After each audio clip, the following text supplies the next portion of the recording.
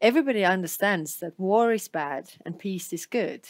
But there is also a difference between peace and peace. I mean, we had peace after the Second World War, and France and Germany had peace. Whereas, peace in France and Germany was that they built up their countries, their well-being of their people, societies. And you were a captured nation. And we were deported, killed, our elites were erased, our language, culture pressed down.